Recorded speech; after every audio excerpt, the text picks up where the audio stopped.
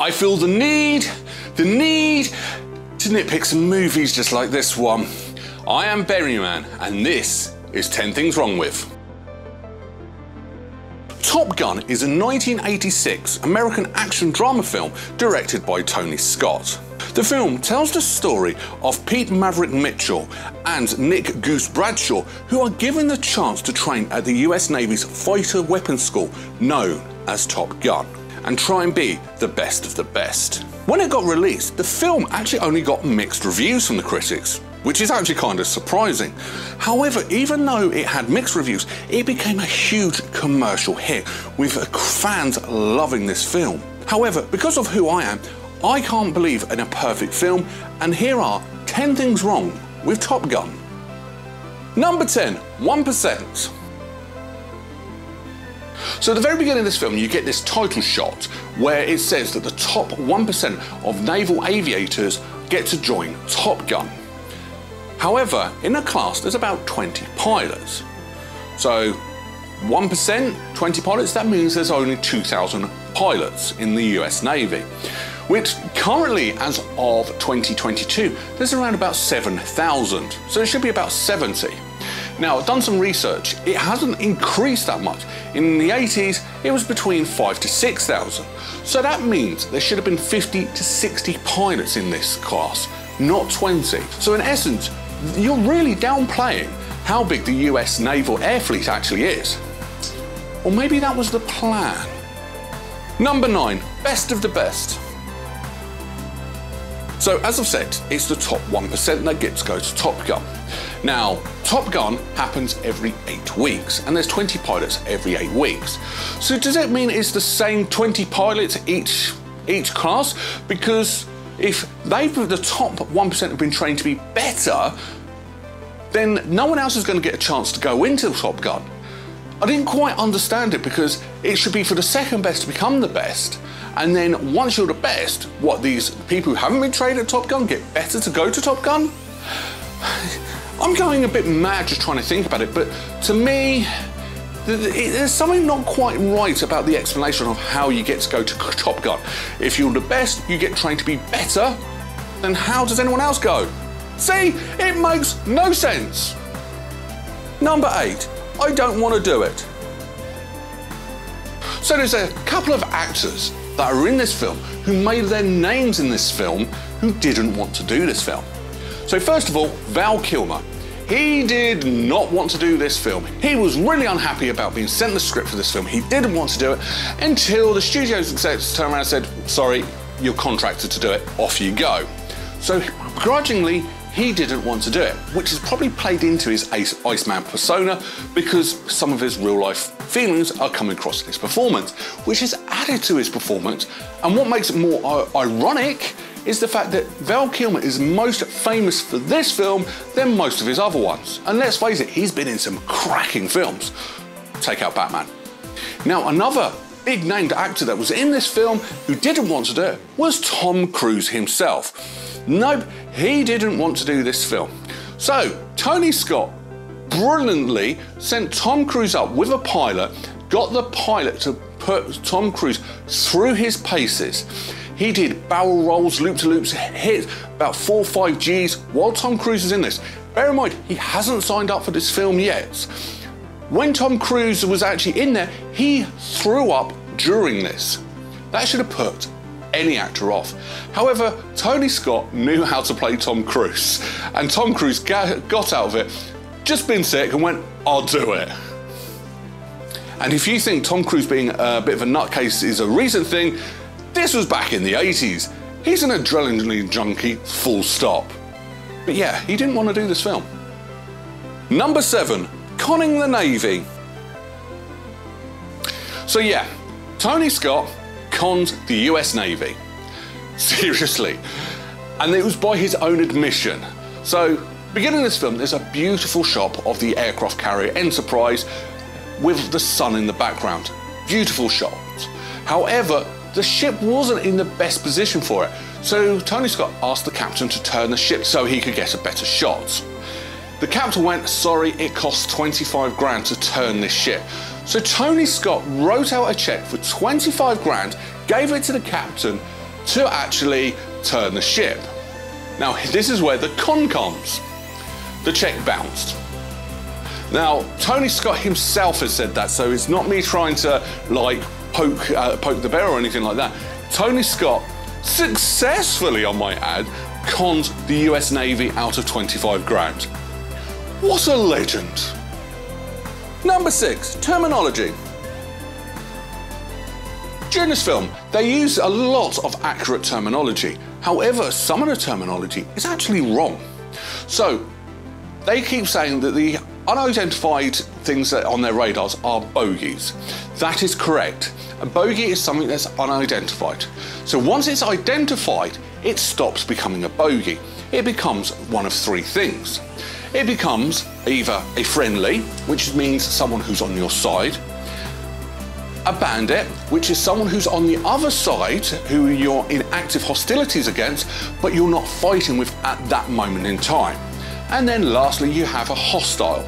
Basically, it's a bandit that's actually going to fire on you. But during this film, even when they know it's the Russians, they keep saying, I've got a bogey on my tail. No, you have a hostile on your tail. You got the terminology a little bit wrong there. I'm quite chuffed at myself on that one. Number 5, inappropriate moves. Yeah, I've got to say this. Walking after a lady into the ladies' room, even after she says she's not interested, is not a very good thing, especially nowadays. However, it was still the same in the 80s. If a woman says no, she says no. Don't go and chase her into the ladies' bathroom. You might get yourself a very bad nickname if you do that. Number 4, sex scene.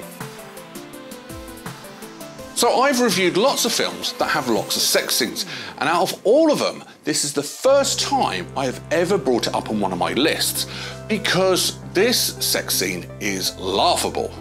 Even when I watched it when it first came out, it was like, what the hell is this? Now, a few weeks ago I did The Terminator.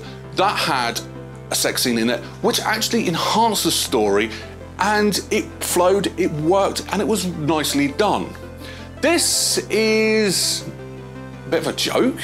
I mean, the amount of tongue licking while doing it, that'd be a bit salty.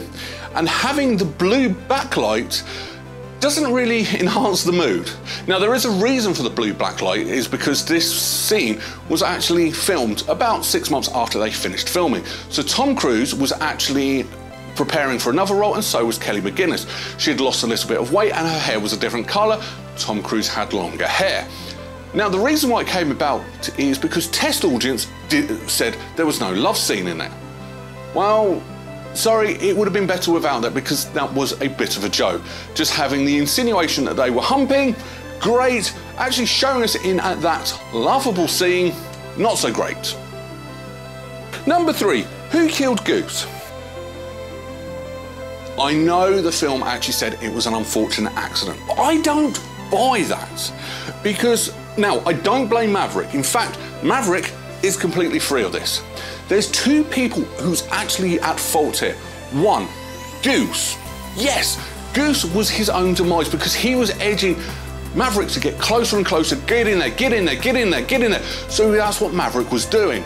And the other person who actually is involved in this catastrophe was Iceman, by doing that stupid thing because of his own pride.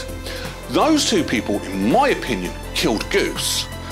Not an unfortunate accident, and it definitely wasn't Maverick's fault. But that's my theory on that one.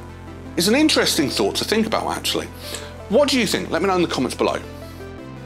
Number 2, changing accents. Now, I'm actually quite glad that I'm getting Meg Ryan on my list, because before I watched the film, I wanted to actually put Meg Ryan being in a supporting role when she was a big star. However, she didn't really become a big star until 1989 after this film. So, I'm glad I managed to get her on this list, because she plays as Goose's wife with that brilliant southern accent, which was brilliant. She pulled it off fantastically, except after Goose passed away, where the accent sort of just disappeared. Seriously, if you go back and watch it, her accent's gone. And it was like, either 2 things have happened here. 1, your acting wasn't as good in 1986, or 2, You were conning Goose by pretending to be a Southern girl when really you weren't. But yeah, your accent just went straight after he passed away. Shame on you. Number 1, and the winner is...